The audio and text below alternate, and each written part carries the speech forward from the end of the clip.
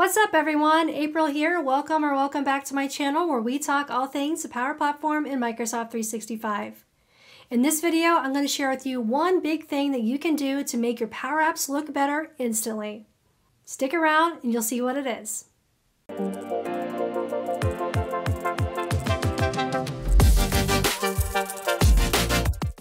So what's this one thing that'll instantly make your Power Apps look better?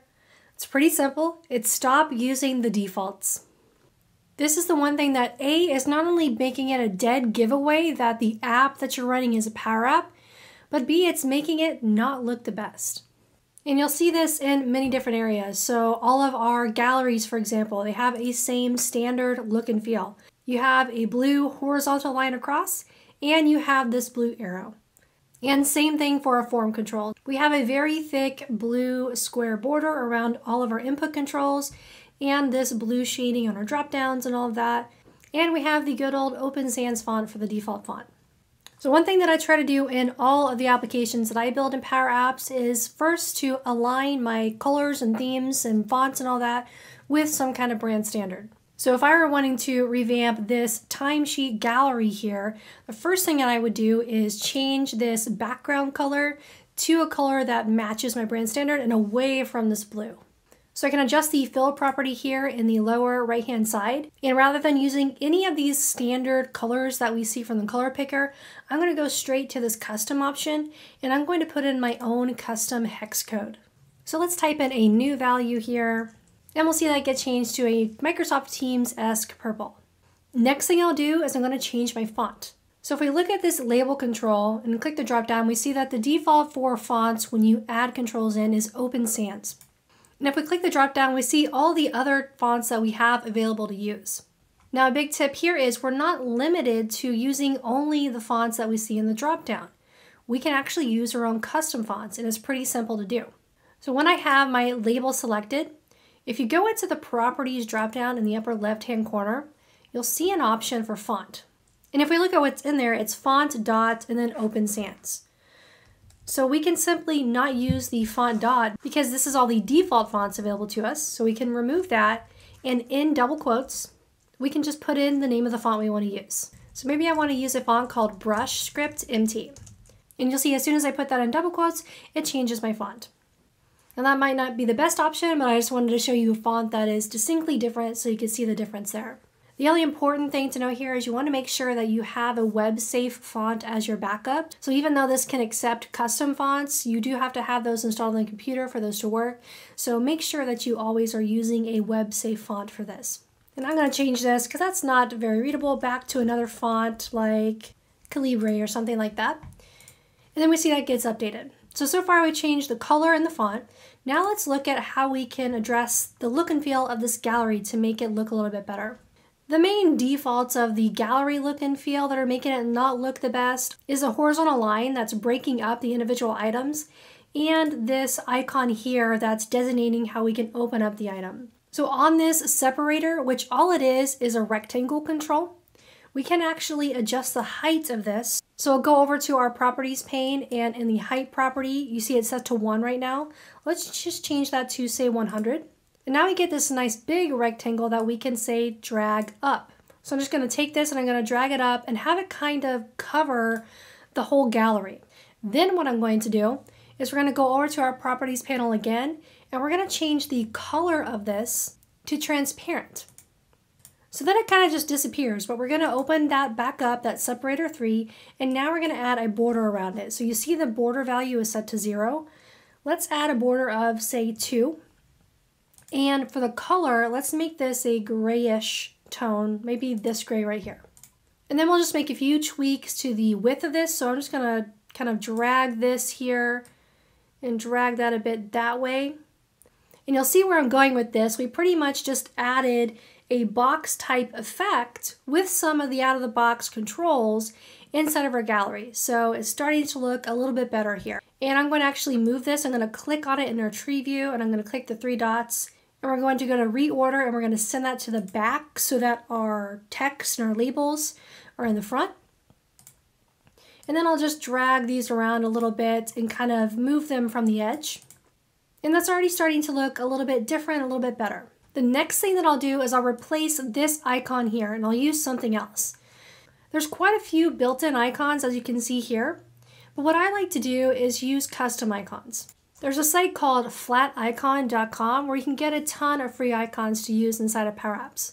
So let's just search for an icon called maybe details, because that's really what we're wanting to do in the galleries. We're wanting to open it and get more details. So kind of like this one, this is pretty common in web design for an icon here. So I'm going to download the PNG. And to use this, we're going to go back over to Power Apps and we're going to click on our Media tab. And we're going to click Upload and point to that icon that we just downloaded. Now we're just going to click and that will add that into our gallery. And we'll just play with the width and the height a little bit. So I'm going to shrink this down to about 35 by 35. Actually, it's a little too small. Let's try 50 by 50. And that looks a little bit better. And so we're going to replace that with this. And we'll put that, say, maybe in the upper right-hand corner. Now let's move over to this form control. This is another area where we should tweak some of the defaults to make it look a little bit better. I think some of the defaults with the text inputs really make this look a little bit dated. Personally, I don't like the thickness of the borders of these text inputs or the color. So one of the first things that I would do, I would come into these individual cards and I go to its border property, and a lot of the times I'll change the border to 1 instead of 2. And then in the color, I'll click on that, and you'll notice since this is a form control, we do have to unlock these cards. So it's one little extra step so that we can make some of these styling changes. But once we do that, now we can override the border color. And the only difference here is it's using a formula to dynamically set the color. So it has error handling built into this control, so it's going to have a border of a red if this is missing required information. Otherwise, it's going to inherit the border of the parent. So if I wanted to override this, I can put in a color, say like gray. And you see that instantly updates and makes it look a little bit better. The other thing that I'll do a lot is I'll play with how this input looks. I might do a rounded corner. We can do that by clicking on the input control, scrolling down on the properties pane, and you'll see an option for border radius. The default on this is 0, but we can add, say, a 20 to that. And then we get a nice rounded corner effect for our input. And there's another important thing to look out for in the defaults here in the inputs is when we hover over them, you see it has this blue shading when you hover and a different blue shading when you actually press into that. So the blue shading is on around the border itself and inside of the control. This is another area that you probably want to tweak so that the default matches your brand standard. So how we do that is in this input that I changed here, if you go into the properties panel in the upper left-hand side, you'll see 3 options for hover border color, and hover fill. Hover fill is the background shading that's going on. So if we click on that property, you see it has an RGBA value here. So I can override this, say, to a light gray instead. And when we do that, now if you see if we hover over that field, it's going gray instead of this blue color. And then we can just do the same thing for the hover border color, changing that to whatever we want. So I might do a dark gray here. So already looking a bit better. And also you might want to adjust the height of these controls. I find that they're a bit tall. So sometimes I will shorten them just a little bit to give them a more modern feel. Same goes for the different types of controls we have. So here we have a drop down, and you'll see that that is colored in that very stereotypical blue for the drop down.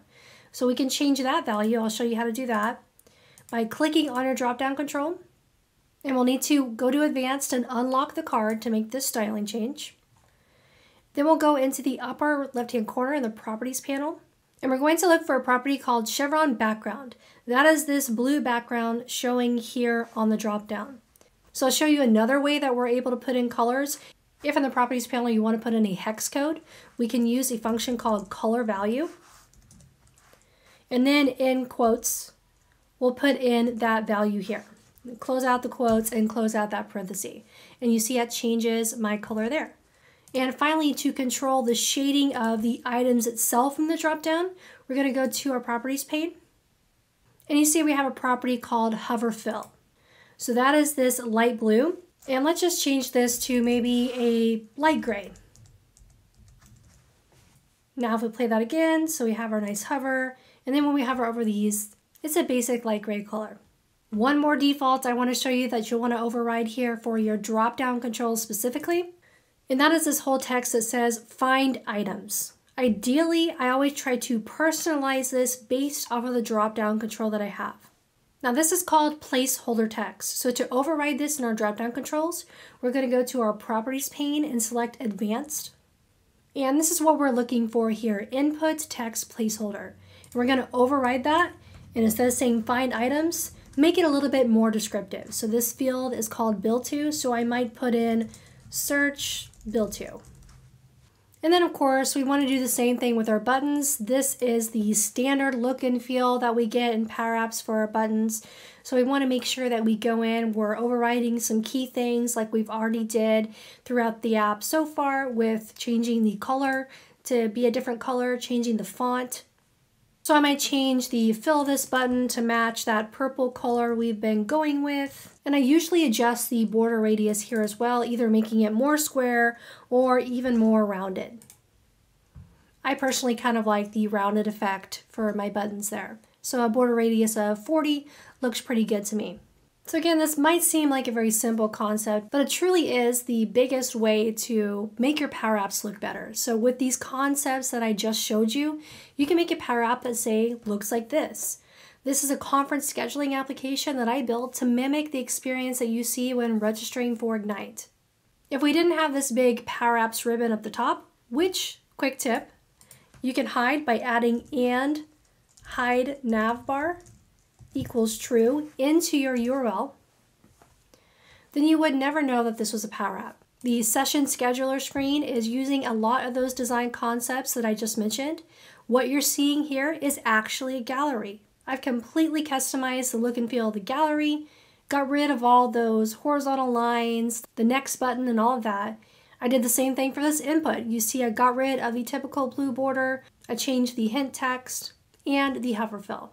And these are actually buttons, which I've customized as well. I've gotten rid of the borders and I've changed the color slightly. And same goes for this desk reservation app. I started by overriding all the defaults that we see in the application to really customize the look and feel. Well, that's all that I had for you today. Hopefully you liked what you saw in this video. If you want to see more design tips like this, check out some of the other videos that I have on design. Thanks for watching, and I'll catch you in the next video.